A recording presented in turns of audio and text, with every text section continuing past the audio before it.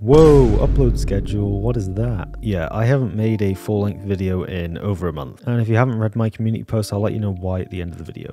As for the main topic of this video, basically this mod I made saved my entire YouTube career, I guess you could say.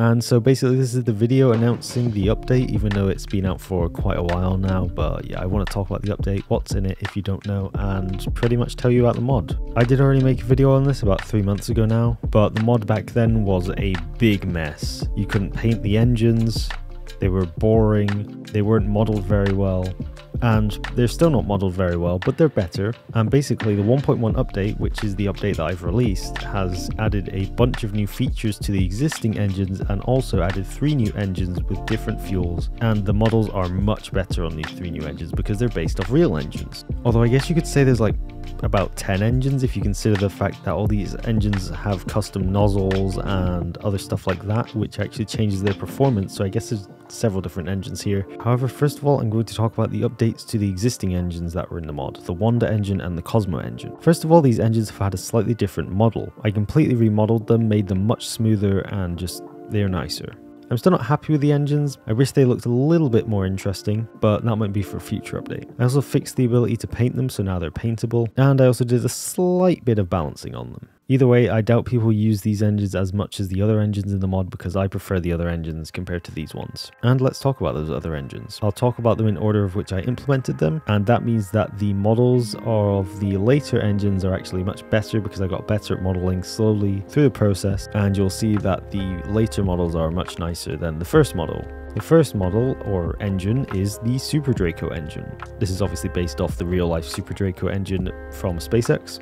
It's still currently in a bit of an unbalanced state, and it's also got a bit of a glitch to it where it has this random texture on it and you can't paint that part. But I wasn't too worried about posting it because I don't think many people are going to use this engine, and if they do, you're probably not going to be able to see it anyway. I gave this engine 3 different nozzles, the default nozzle for the Super Draco, and then a sea level and a vacuum variant. Whilst these nozzles technically don't exist in real life, I thought it'd be cool and useful to add them so they could be used as actual engines if you wanted to. All these nozzles of course change the performance, but there's nothing special about them. They're pretty ugly, to be honest. Moving on, we have one of the most interesting engines in the mod, the LR87. This is of course based on the engine used on the Titan ICBM, at least the Hypergolic variant. It's essentially, to my knowledge, the first engine in Juno to technically use 2 engines, even though realistically it's just 1 engine in the subassembly. But you can pull it out of the parts list as 2 engines, so I find that pretty cool. There's 2 different variants of the engine, and that's how I basically made them fit together nicely. And there's also 2 different nozzle styles for this engine. One is for the LR87-9 and one is for the LR87-11. The LR87-9 has more thrust than the 11, and that is historically accurate, so yeah, you can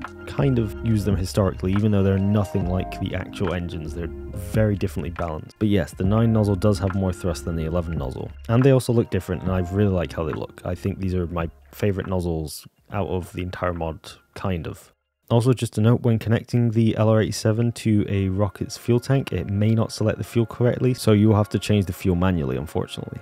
And also, you can't really resize it unless you rebuild the entire engine using the 2 different separate engines. And let's talk about the last engine in the mod, which is basically my favorite here. And this is the R4D. The R4D is a hypergolic reaction control thruster. It was used on the Apollo missions, and I think it looks really cool and it's quite a nice model. In fact, it's probably my favorite model in the entire mod, to be honest. Which is ironic considering it's also the smallest engine in the entire mod, and you can barely see it sometimes when you put it on a real scale craft. The R4D has a stripped and unstripped variant, so you can take away one of the fuel pumps. This is completely unhistorical, but I just thought it looked cool. And the engine also has 3 nozzles, the advanced, the basic, and the non. Non is basically without the nozzle. I thought this looked cool, and I've seen engines fire without nozzles, so I thought, why not?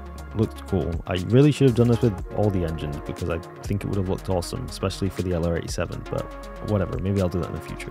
Each of the nozzles change the performance of the engine, of course, and the reason there is a basic and advanced variant is the basic variant is meant to model the RCS thrusters used on the space shuttle actually, so I'm trying to get 2 engines in one here, and the advanced is the one used on the Apollo missions. So really you can use this in many uses. It's pretty awesome. Of course, being a rocket engine, this doesn't actually work as RCS. I really wish it did, but I don't know how to do that, so the Visi people will have to figure that one out. But yeah, it's really cool, and definitely my favorite model. I really like this one. Now that I've showed off the mod, I'll leave the link in the description if you want to give it a try. Please give me any any feedback you can. I want to know exactly how people feel about it. And you're probably wondering what's been going on with me and, you know, not posting for a month and all that if you don't already know. Basically, I've been having a lot of struggles with mental health recently, so I've been taking like basically a break, I guess. Like I almost stopped doing YouTube entirely, but I managed to pull it back because I posted this mod and it gave me a lot of motivation because I finished this. I actually finished a project that I wanted to do and it gave me a lot of motivation. So without this mod, I probably wouldn't be posting a video again. And I doubt I'll be posting super regularly like I used to, but I definitely will be posting.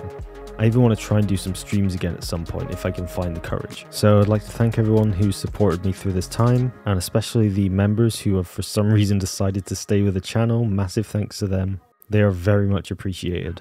And thanks for watching, and I'll see you in the next one.